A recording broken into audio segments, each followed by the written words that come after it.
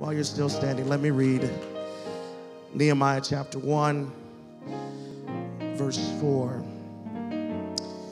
As soon as I heard these words, I sat down and I wept and mourned for days. And I continued fasting and praying before the God of heaven.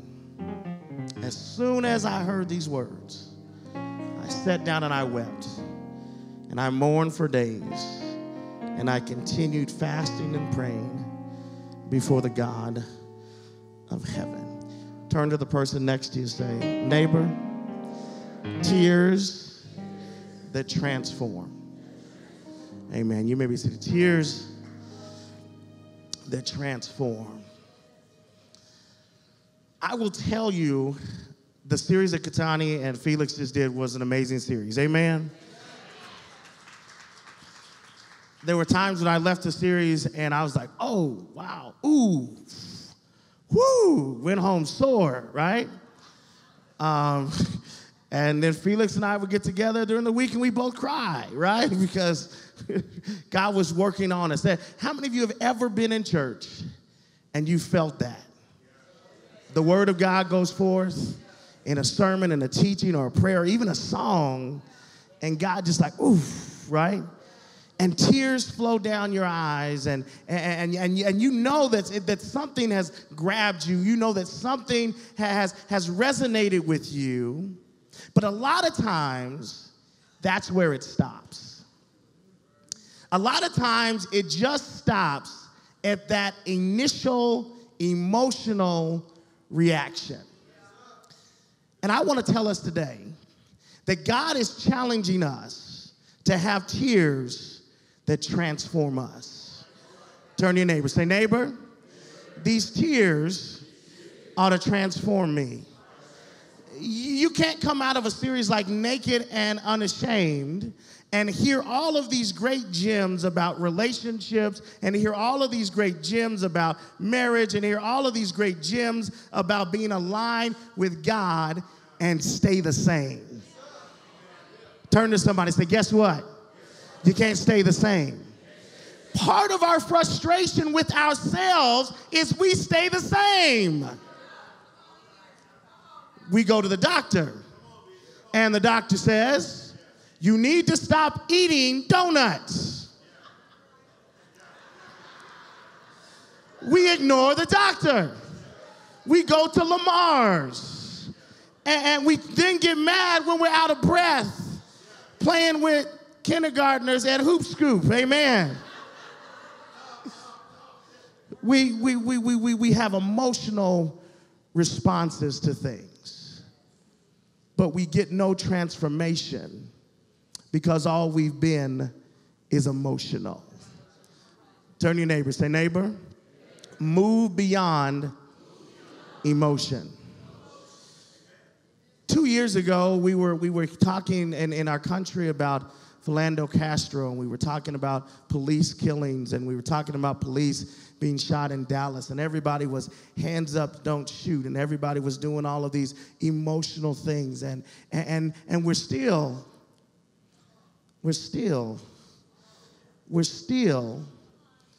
talking about violence and people being killed and police officers doing this and people doing that. We're still talking about these same things because, brothers and sisters, we are stuck in a cycle of just emotional responses. We're not transforming. We'll cry about it. We'll get mad about it. We'll raise our voices about it. We'll Facebook about it. But we're not transforming. Everybody say transform. See, when you look at this, let me give you some background first. Let me give you some background on this text before we jump in, because I'm a history nerd. A bit of background on this text. Disobedience had caused the children of Israel to be where they are. Let me say that again. Disobedience had caused the children of Israel to be where they are. I say the same thing to us today. That disobedience has caused us to be where we are. Y'all remember when Felix did that? He said, look, here is sin. Here's the garden. Here's the perfect situation. And here's where we are in sin, right? We are operating from this paradigm. And because we are operating from this paradigm, there are things that we are dealing with today simply because we are disobedient. Remember what he said? The children of Israel were where they were, had been decimated by the Assyrians, the Babylonians, and the Persians because of disobedience. See, God was faithful. God was faithful to his covenant promises, but the children of Israel and Judah, they were disobedient, and so they found themselves in disarray because they had convinced themselves that we can do it our own way and not God's way. I want to submit that there are some things going on in our lives, in our communities, in our country, because we choose to cry about things, but we keep walking in disobedience. We go to the doctor and the doctor tells you your cholesterol's up or your blood pressure's up or you're obese, you're overweight, and you continue to eat the way you eat, you continue not to work out, you continue to do all these things thinking that you are magically going to develop a six-pack. That through osmosis, you can take the exercise tape and put it on top of your head, and it's going to go. It doesn't work that way.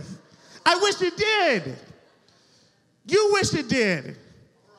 You wish that you could still have your cake and eat it too, right? With some ice cream on top. Some vanilla bean or some moose tracks. Yeah, see, I know that's, yeah. The children of Israel were where they were because of disobedience. The returned exiles had come and they had rebuilt the temple, right? Under Zerubbabel and Ezra, they had come and they had rebuilt the temple, but the problem was the wall was still down. And with the wall still being down, it meant that they were still vulnerable to attack. Amen. Turn to your neighbor. Say, neighbor, still vulnerable to attack. See, look. You can come to church, to the temple, and you can praise God and do your thing and cry here. But if you go back and you keep living in this paradigm, what you are doing is coming to the temple, but your wall is still down. You are still vulnerable to attack because there's been no transformation in your situation. Yes, the temple was up. Yes, Ezra had rebuilt it, but they were still vulnerable to the attacks of the enemy because they were still living in disobedience. And we remain vulnerable to the attacks of the enemy because we keep living in disobedience. Turn to your neighbor. Say, neighbor, I don't want to be attacked. I don't want to be attacked, right? So we look at this. We look at this text, and it says, Nehemiah, if you go to Nehemiah, in that first chapter there, Nehemiah has some buddies, his brother and some friends come back from visiting, and look at the text. In the words of Nehemiah, the son, now it happened in the month of Chislev in the 20th year, as I was in Susa, the citadel, that Hanani, one of my brothers, came with certain men from Judah. And I asked them concerning the Jews who had escaped and who had survived the exile and concerning Jerusalem. And they said to me, the remnant there in the province who had survived the exile is in great trouble and shame. The wall of Jerusalem is broken down and its gates are destroyed by fire. Let me tell you what we have to do first. We have to hear the truth. Come on, turn to somebody next. Say, we got to hear the truth. What makes all of this sermon work is that you have to open yourself to the reality that there are some truths that we have to hear. My buddy Nehemiah was in a very comfortable place in his life. Nehemiah was the cupbearer of the king, and we're going to get there later, but he was the cupbearer of the king in a very comfortable spot, and Nehemiah had to hear some truths that he did not want to hear. He said the situation back at home is still as bad as it's always been. And it wasn't that the wall had just fallen down. This thing had been down for some time. Okay? Catch that in your life.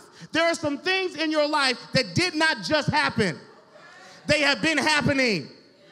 There are some hurts and heartaches in your life that did not just happen yesterday, but they've been going on year after year after year after year after year. And because you choose to walk in disobedience, it just continues. And so here Nehemiah was. He heard from his brother, and he heard from the man who had come back from Judah. And Nehemiah's response was like all of our responses are when we hear bad news. He had an emotional response. He had an emotional response, and as he heard it, it says he wept and he cried, and he had all of this emotional response. But Nehemiah did not stay stuck in his emotions, okay? Let's look at this next slide. Can go to the next slide for me, please? Go to the next one. Okay, so our big idea today, okay, that we need to understand is that our tears should transform us, right? Our tears our tears over continued and current happenings in our lives and communities must move us to seek God and act collaboratively and courageously with him to bring about transformation in the temporal and the eternal. My tears should move me to courageously collaborate with God to bring about transformation in the temporal and the eternal. Say that with me. Say, my tears should cause me to courageously collaborate with God to bring about transformation in the temporal and the eternal. Yeah. It's okay to cry. Please teach your sons that. It's okay to cry. It's okay to have an emotional response. It's okay to be angry. It's okay, but we got to move from that emotion and courageously collaborate with God to change some things in the temporal and the eternal. It's not enough just to cry about it. It's not enough just to protest about it. It's not enough just to post about it. We've got to be able to say, God, let me join you and do something about it.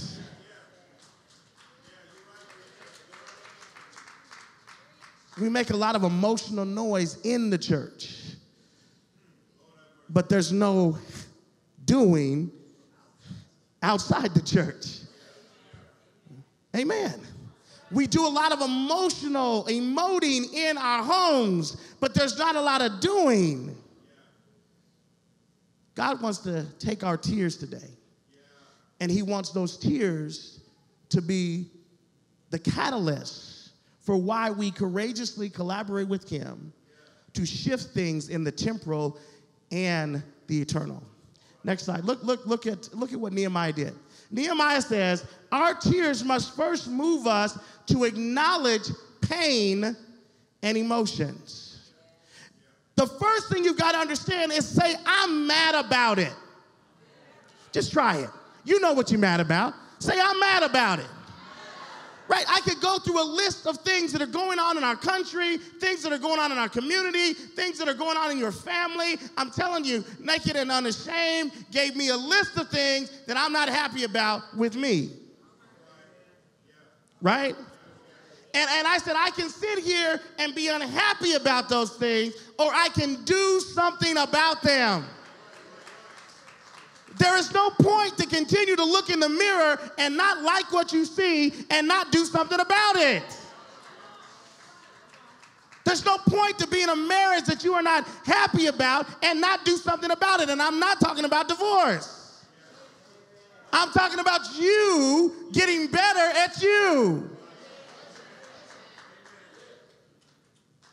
See, we've got to first acknowledge the pain and the emotion. Those are important things. I'm hurt. I'm upset. I'm frustrated. I feel down about this. I'm depressed. All of those, I tell my kids all the time, the emotions are from God. He gave them to us. He wired them in us. They are triggers that point us in so many different directions. But the trouble about emotions, if they are not under the lordship of Jesus Christ, those emotions can get us in trouble. If I'm just acting emotionally in my flesh, I can get in trouble. I've got to acknowledge the pain. I've got to acknowledge the emotions, okay? Turn to your neighbor. Say, neighbor, the pain is real. Your emotions are from God. Okay, the pain is real. My emotions are from God. Acknowledge that, okay? Acknowledge that. It's okay. Don't dismiss people who are hurt about things that you might not be hurt about. Don't dismiss folks who are not frustrated about things that you're not frustrated about. Acknowledge their emotions. Acknowledge their pain. But guess what? Don't stay stuck there. This is what happens, okay? This is how you stay in what I call the hamster wheel, okay? Y'all know the hamster. Anybody ever had a hamster or a gerbil, right? That gerbil or that hamster gets in that wheel, and what do they just do? Running and running and burning all of this energy. And if I was in there, be sweating up a storm and ain't going nowhere. That's what happens when we stay stuck in our pain and our emotions. We get on this hamster wheel, and all of this energy is being emoted. All of this energy is just coming out, and we aren't getting anywhere, and we find ourselves right back at where we have always been because we just stay stuck in the emotions and we stay stuck in the pain. The great thing, and this is just, in this fourth verse of Nehemiah, we learn how to get off the hamster wheel. Turn to the person next to you, say, hey, get off the hamster wheel. Yeah.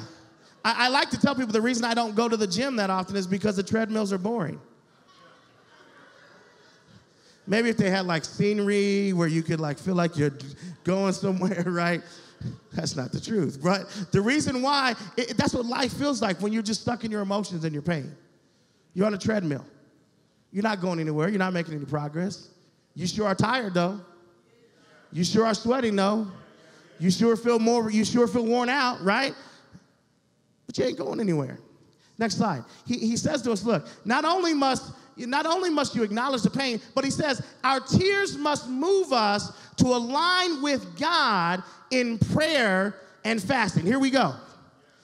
I'm emotional. I'm in pain. What I must do with that is take that emotion and take that pain and align it with God. Say, align it with God. See, I remember in the Parkland shooting that just happened, and everybody gets on TV and they start doing this hashtag of, we need more than prayer. We need more than prayer. You had some religious folks getting up there saying, we need more than prayer. And I said to myself, y'all must not understand what prayer is. If you need more than prayer, I want to know what that is. Okay? Because, see, we need prayer, we need fasting, because those disciplines take my flesh, my emotional reactions, and they bring them to the feet of God and say, God, help me understand what you want me to do with this emotion, with this pain. And without prayer, without fasting, we act without God's guidance. Y'all start acting out movies that you saw. It's a thin line between love and hate. Brothers' clothes get thrown out of windows and cars get keyed and set on fire. Now, that ain't emotion and pain aligned with God. Hear what I'm saying?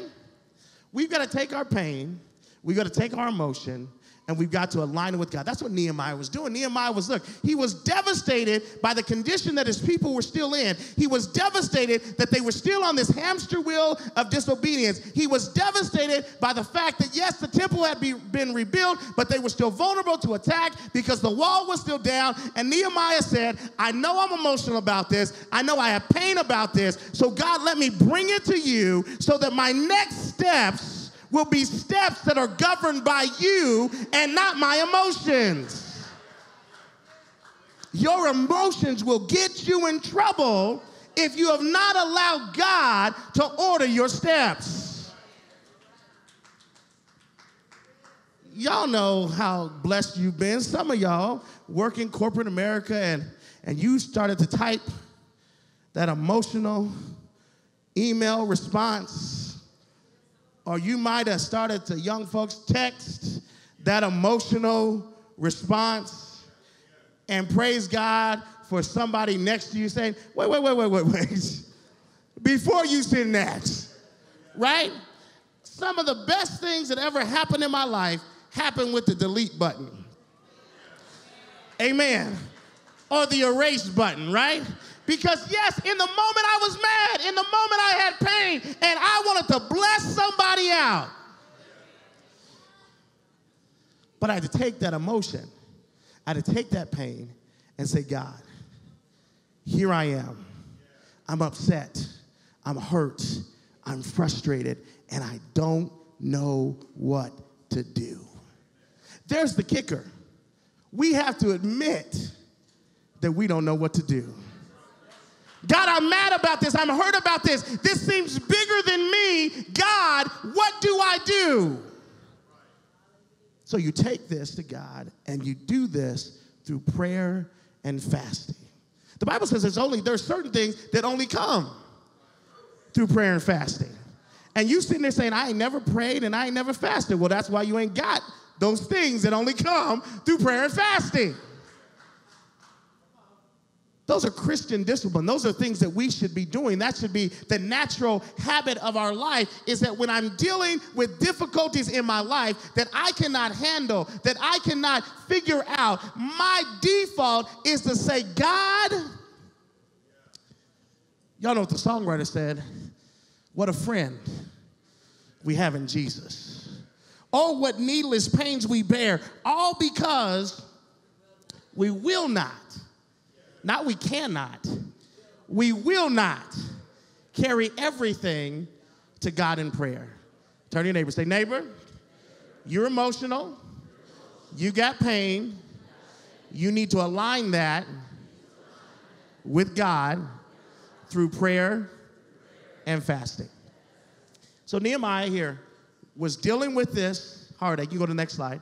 Nehemiah was here dealing with this heartache, dealing with the situation that his people were in, and Nehemiah said, this is too big a job for me. When I consider the things that are going on in my life, when I consider that I am a husband, and on Wednesday, I will celebrate my 20th wedding anniversary with my wife. Excited about that. She the luckiest lady on the planet. I won't say that at 11 o'clock because she'll be here.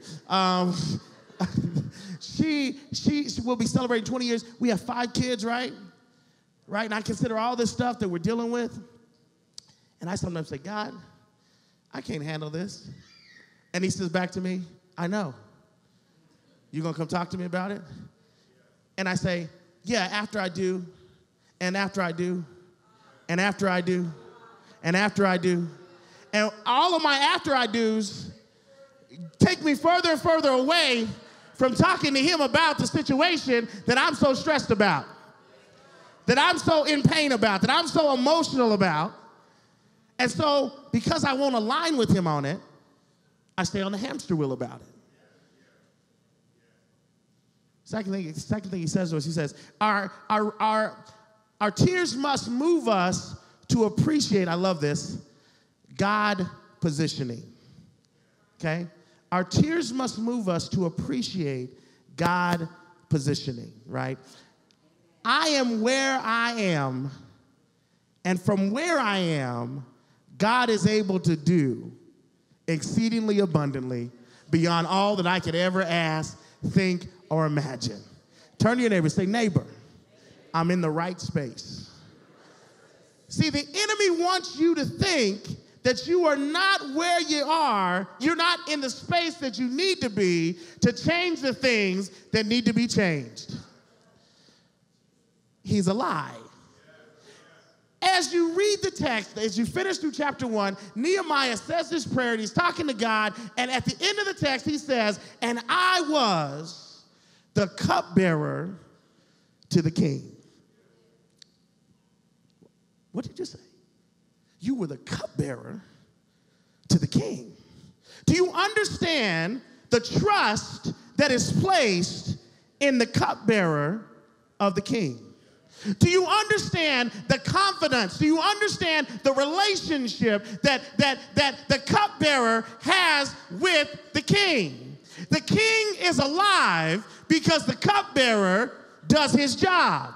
And so the king is grateful to the cupbearer for doing his job because he then has life. So God has said to Nehemiah, look, I've already placed you where you need to be to get done what needs to get done. Amen.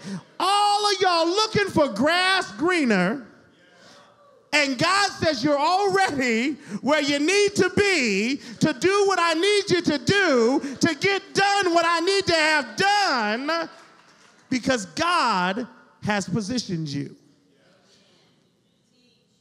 See, Nehemiah, and if you go deeper in the text and you find out who the king's stepmom was, right?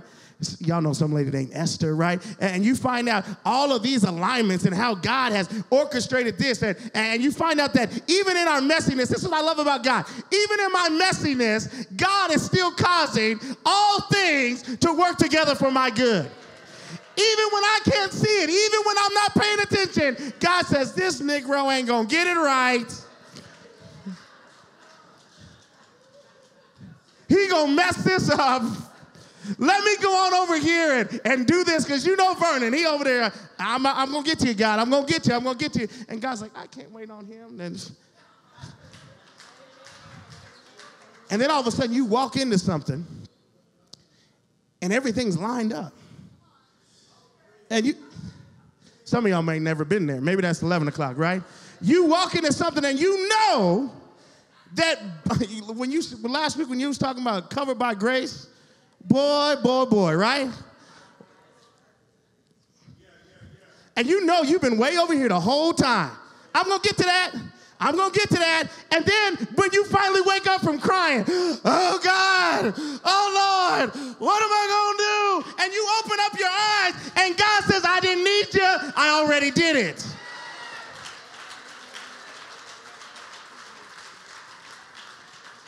He said, Nehemiah, open up your eyes. Nehemiah, know where you're at. Nehemiah, know the connection that I've already made for you. Nehemiah, know that I have positioned you for such a time as this to do what needs to be done. Nehemiah, I've got you. And God says the same thing to you and I right now. He says, you're thinking, well, when I get here, when I do that, when I get this relationship, when I make this amount of money, whatever, all this positioning. And God says, from right where you are at, I've positioned you. Turn to your neighbor, say, neighbor, God has positioned me for such a time as this. Yeah. Come on, shout about that, amen. Thank God about that. When you think about the things that you are upset about, the things that you are frustrated about in your life, I'm going to show you something funny. I said the other day, I was looking at my wallet, and, I've been talking about this health journey I'm on and trying to eat healthy, and this thing fell out of my wallet. You can't see it that close, but I'll tell you what it is. This thing fell out of my wallet the other day, talking about God positioning, and it is an old Planet Fitness. It's an old Planet Fitness membership, right? So I was like, oh. And I'm driving down the airport, and I look over, and I see there's a brand new Planet Fitness. And so I called Planet Fitness and said, hey, I want to check on this membership, and they said, oh, yeah, it's still in good standing. I said, okay, I see you, God. You positioned me to deal with what I need to deal with. So right in there, I just started praising God and thanking him that he was working things out. When I was like, yeah, God, I'm going to get to that. Yeah, Mom, I'm going to eat healthier. Yeah, Mom. Yeah. God will cause things to fall out of your wallet. I said, I ain't seen that thing in years. Amen. God will cause things to fall out of your wallet to remind you that he has positioned you. That God has connected you with people in the right places to be able to get the right things done for the glory of God. Okay, turn to your neighbor again. Say, neighbor, I accept that God has positioned me for such a time as this to get the right things done. Okay, next slide. Our tears must remind us to act collaboratively and courageously with God, right? I want to look at chapter 2 for me. This is an interesting piece here that I love. That is just about being courageous, about collaborating and being courageous. Okay? Here is Nehemiah. Now let me tell you, Nehemiah, let me read the text. In the month of Nisan, in the 20th year of the king, when wine was before him, I took up the wine and gave it to the king. Now I had not been sad in his presence. Now some people might just skip over that and think that that sentence is not a big deal. But it is. Because you never went in front of a king with your head down and moping. Because the king took it personal. If the king saw your countenance down, the king would think that you are making a statement about his reign, and such a statement would cost you your life.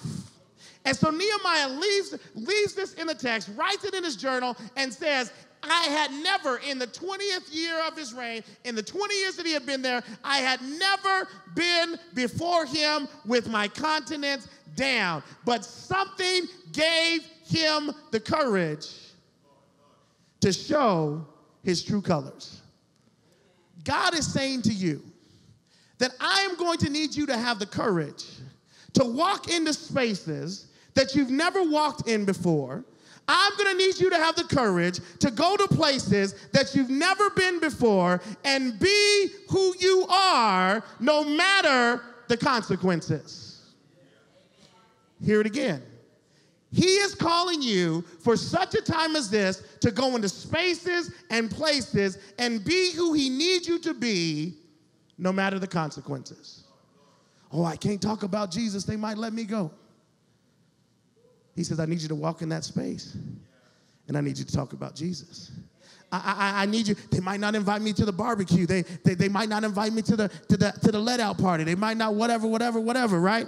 He says, I need you to walk into that space, collaborating with me with courage, and know that I have you. Look what it says in the text.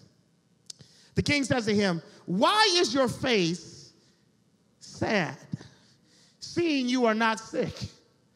This is nothing but sadness of heart. And it says, Nehemiah says, I was very afraid. I said to the king, let the king live forever. Why should not my face be sad when the city, the place of my father's graves, lives in ruins and its gates have been destroyed? And then the king said to me, I love this, what are you requesting?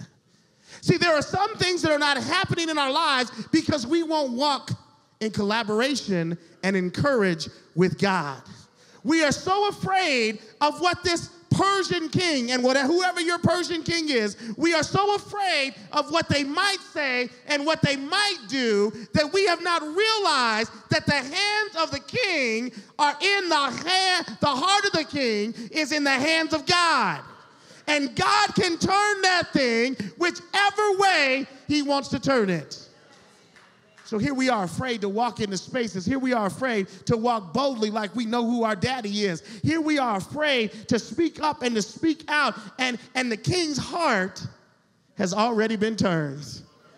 Yeah, you'll get that later in your life. That the king's heart has already been turned in your favor. It keeps going on, and he says, then the king said, what are you requesting? And so Nehemiah says, I prayed to the God of heaven. And he said to the king, if it pleases the king, if your servant has found favor in your sight, and then send me to Judah, to the city of my father's graves, that I may rebuild it. And the king said to me, the queen sitting beside him, how long will you be gone, and will you return? And so it pleased the king to send me. And he had given him, after I'd given him a time. And the king said and he said to the king, if it pleases the king, let letters be given to me as he approaches the governor. So he was saying here, look, here I am, and I'm scared because I've never walked in this place before. Here I am, and I know that you don't walk in front of a king like this. And Nehemiah chose to do it. Nehemiah chose to boldly do it. And look what happened, because the heart of the king was in the hands of God, and God was already working this thing out. Remember, he was positioned. God was already working this things out. And remember who the stepmother was. Remember all this influence that God had already tilled the ground, and God already knew that Nehemiah was going to come into the court that day. God already knew that Nehemiah was going to make the request. God already knew. God already knew. God already knew. And all Nehemiah had to do was walk in there and understand that God had him. And it's the same thing in your life today. God has you. God has you. Amen. God has you.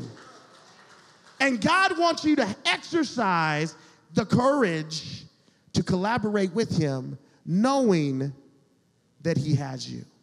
I know you may not have walked this way before. I know that the mountain may seem unconquerable. I know that your relationship might be in a difficult place. I know that raising those kids may be hard right now. I know, but I know that God has you. My grandfather used to tell me when I was growing up, he says, look, when you're going through difficulties in life, just get some sleep. I said, Pops, if things are difficult and I'm going through some stuff, shouldn't I be pacing the floor? Shouldn't I be worried? Shouldn't I be trying to write out the solutions and map out the plan and all this and all? He says, no, get some sleep. And I said, Pops, what are you talking about? He says, yes. Because if you believe that God has you, and he neither slumber nor sleeps, no point in both of y'all staying awake. Amen. So he says when life gets tough, when things get difficult, when you are in places that you've never been before, he says sometimes just go to sleep and know that God's got you. So you and I need to understand that we have emotions. We have pain. We have to take that emotions. We have to take that pain. We have to align it with God. We have to say, God, take my emotion. God, take my pain. Tell me what you want done with it. And when we take that emotion and we take that pain and we align it with God, God then says, okay, I need you to pray. I need you to fast. I need you to hear. I need you to hear from me. And then God says, I need you to act with me. I need you to be courageous. I need you to know that I've got you. Nehemiah, at the end of this all, some of you who studied the text understand that in 52 days, they rebuilt the wall. They rebuilt the wall because he chose to not just be emotional about it. Worship team. He chose not to be just emotional about it. He chose to give it to God. And I'm saying to you today, you might be emotional. You might be in pain. Nothing is going to change in your life until you give that to God. Those tears that you're crying are not going to transform you until you give that thing to God. The tears that you're crying about your marriage, nothing's going to change until you give that to God. The tears that you are crying in your singleness, nothing's going to change until you give that to God. The tears that we're crying about our community, young people being killed, 17, 15, 12 years old, nothing is going to change until we take that emotion, we take that pain, and we give it to God. Turn to the person next to you, say, hey, I know you might have emotions. I know you might be in pain right now, but give that to God and let God transform it. Father, we thank you for the word. We thank you for the word today that says you want to take our tears and you want to transform us.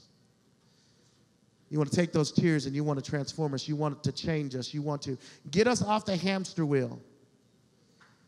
And you want to get us moving in the direction you would have us to go.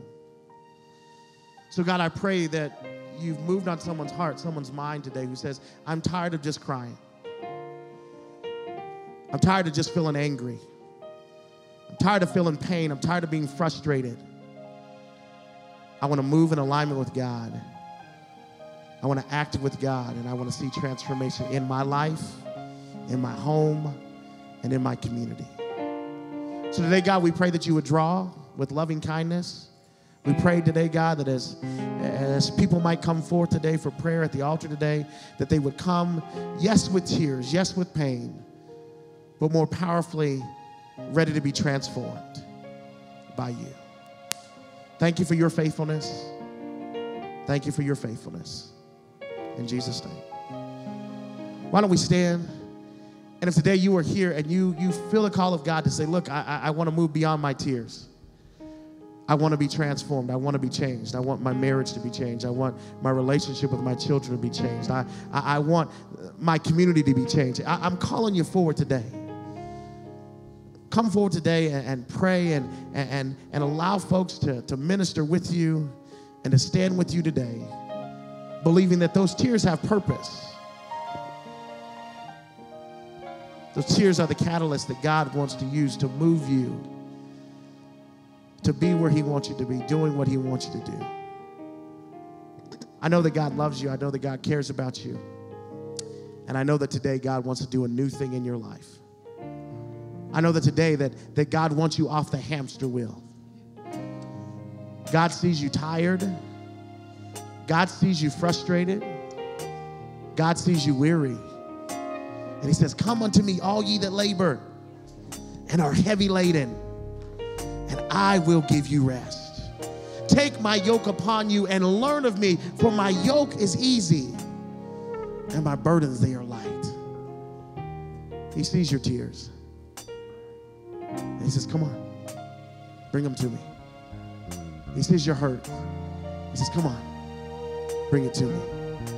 He sees your pain. He says, bring it to me. He sees that you are upset about situations. He says, bring it to me. Praise your name, God.